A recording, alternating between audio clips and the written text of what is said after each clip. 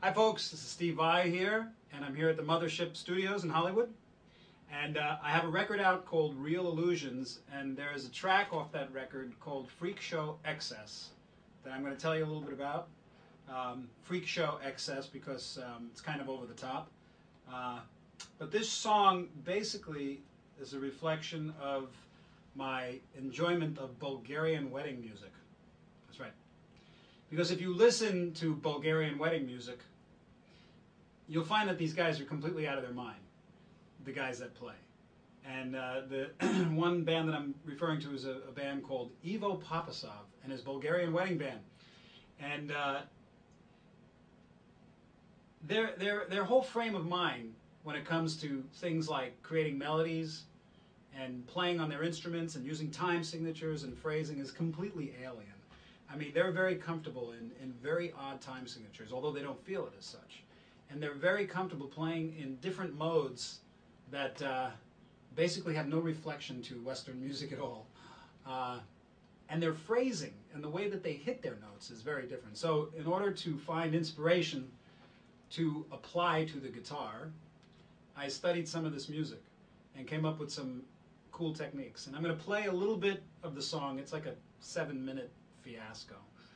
And just show you some of the things that I came up with for the track that I thought were interesting and a little unique to the style of music that I do. Okay, so I've got my Pro Tools session open here with about 4 million tracks on this song. And the song starts out with a cool kind of a percussion, it's weird. It's kind of and then I start with this percussion intro thing. But the thing that I would do, and one of the reasons it takes me so long to finish a record is, I'll take something like what you just heard and I'll make a loop out of it. Okay, so I created this little loop over the intro.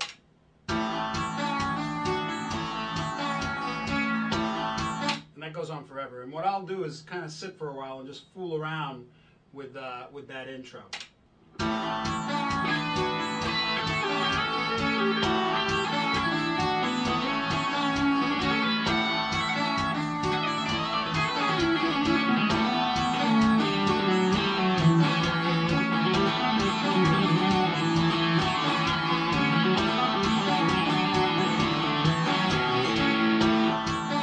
For a while like that, you can discover some things. But finally the song comes in.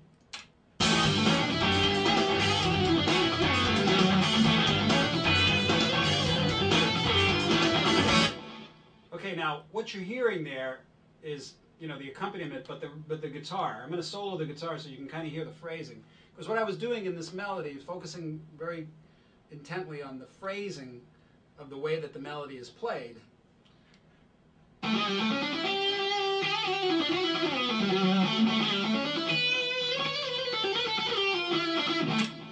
So I started playing around over the vamp and started to come up with this melody.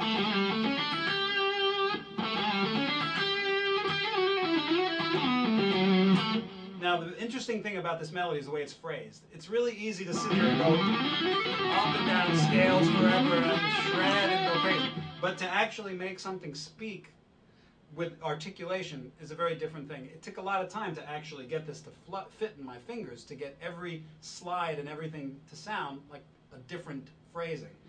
And I'll do it slow. There's no other way to create that sound than to go. And then when you combined it with and then the next part, the fingering is very important in order to make it flow a certain way.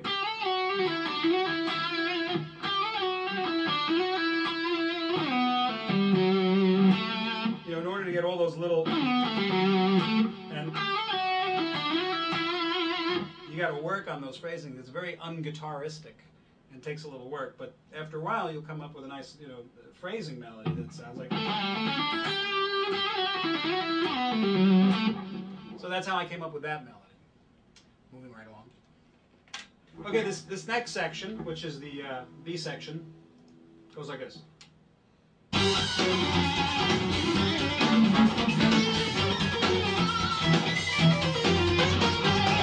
Okay, the melody guitar sounds like this. Okay, what I did there was the same concept, trying to come up with phrasing that was just a little different than the norm. And what I came up with after listening to the vamp and playing over it was this.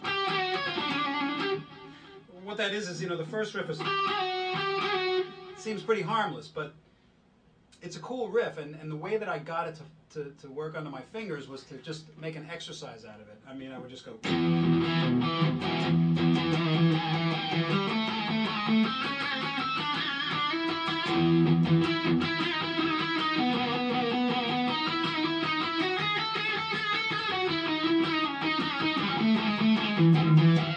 mean, I'm not really sure what I'm playing. I can make it more melodic, but I was trying to get the note to kind of hang.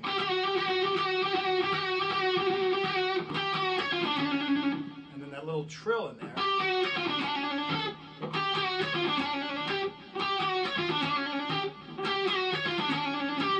And then you can hear the phrasing starting to take place. And then the next part,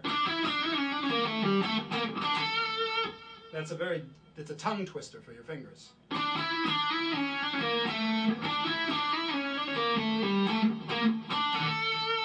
Although it may sound weird, it fits very nicely. So the whole thing is something like that. Okay, then for like the second B section, I doubled it up an octave just to add a little texture layer.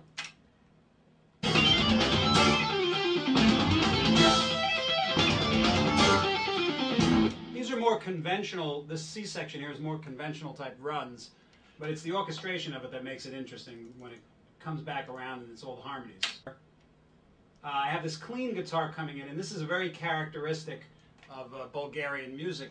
It's in 17/16, and the way that I broke this up is, and this is a good way to practice odd meters. When you're playing an odd meter, you don't necessarily, or at least the way I approach it is, you don't necessarily want it to sound so much like an odd meter, but I like it when it flows. So the way to do that is to make the rhythm feel second nature to you and completely natural. So this riff goes like this.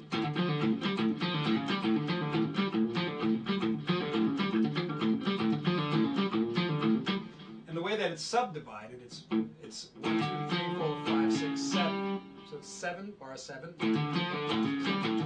6, 7.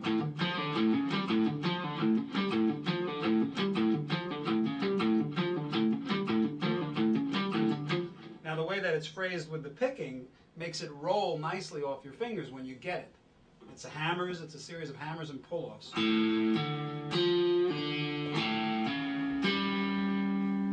So when you get a groove happening on it,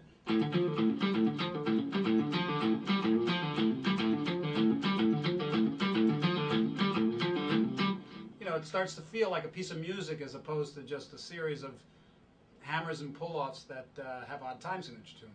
And you do it for a long period of time and you get a groove on it.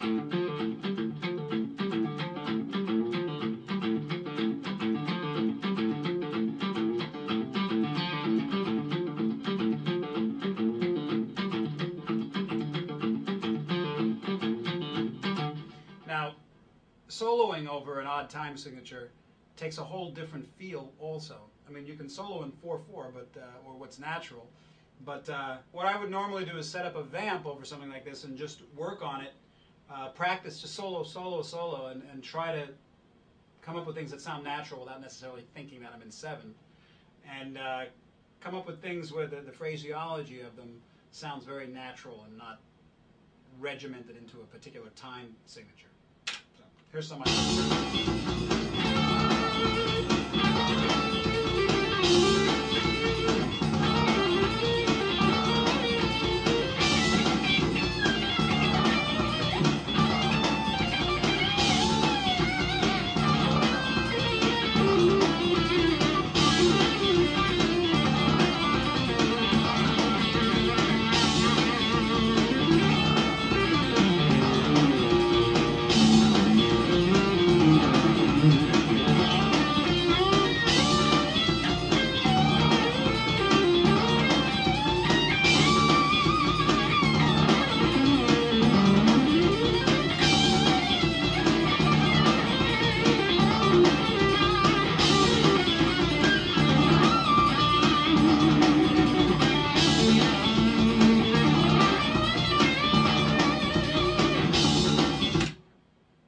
Okay, so I'll sit for a while until I come up with some interesting things or an idea, and then I'll work on it. And the solo in this song, if you listen to it, it doesn't sound anything like what I was just doing, because I really made a conscious effort to try to incorporate that Bulgarian melodic idea into the way I phrase the guitar solo. So if you listen to the actual solo that's on the record, you'll hear a lot of those little idiosyncrasies, you know, those grace notes, which is very customary in the Bulgarian melody music, where they'll go like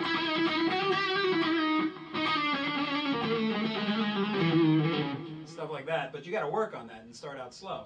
And then they'll do a lot of things with you know, these melodies with all these quick glissandos.